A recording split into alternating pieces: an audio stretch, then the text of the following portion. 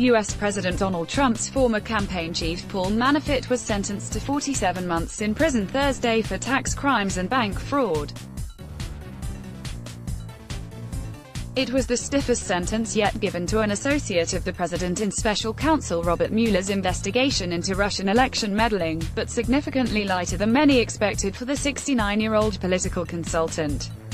In a rebuff to Mueller's call for stiff punishment, the judge called the official guidelines for a prison sentence of 19 to 24 years excessive, but Manafort still faces sentencing in a second case in Washington next week, where the maximum penalty is 10 years, and the judge has appeared more sympathetic to prosecutors. The charges involved Manafort's work for 10 years on behalf of Moscow-allied politicians in Ukraine, and nothing related to the 2016 election, an issue he argued in asking the court for lenience.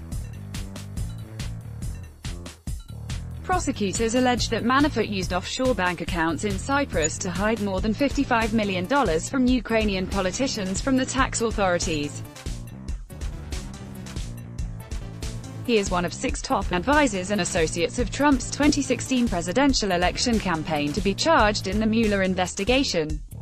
During Manafort's trial, much of the damaging testimony against him was provided by his former deputy Rick Gates, who is awaiting sentencing after reaching a plea agreement with the special counsel's office.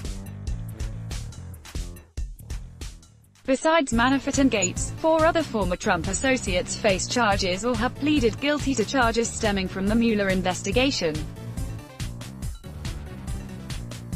Former National Security Advisor Michael Flynn pleaded guilty to lying to the FBI about his contacts with Russian officials and is awaiting sentencing.